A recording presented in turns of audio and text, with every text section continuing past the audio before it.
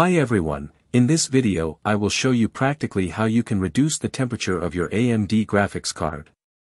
It's summer and my graphics card is higher than 80 degrees when playing Forza. I recommend cleaning the card, ventilating the case and renewing the thermal paste. These will reduce the temperatures quite a lot, but in this video we will only reduce the temperatures with software. We will make an underwatt with the AMD driver. If the driver is not installed, you can learn how to install it from the link in the description. The transactions we will make will not harm the card, on the contrary, we will extend the life of the card. We will lower the temperatures considerably with an extremely small FPS loss. From the driver, navigate to the Performance section and click Custom. First of all, let's turn on the fan tuning setting and then Advanced Control. Here we will set the temperature at which the card fan will work at what speed. I made the settings according to my own card. Normally the fans were running slower. I suggest you to make the fans 100 after 70 to 75 degrees.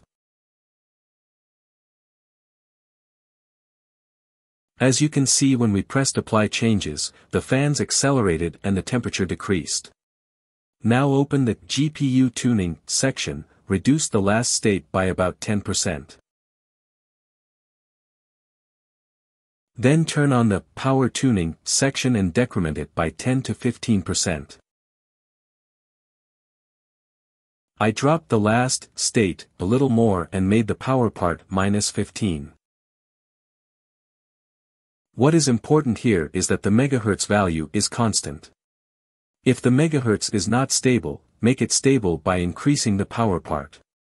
By increasing the by-the-wave RAM speed, you can significantly reduce the FPS loss.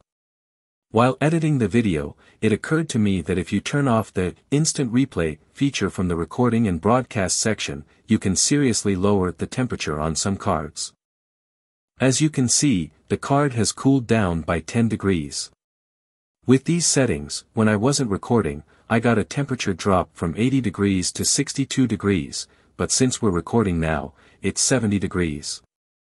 I played some games and the temperature dropped to 67 degrees. As I said, it would have been much lower if I hadn't recorded.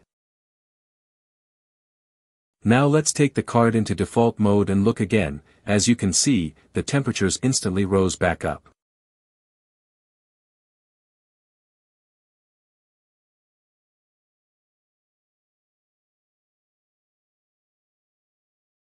That's all this video was. Don't forget to like the video and subscribe to the channel to support me.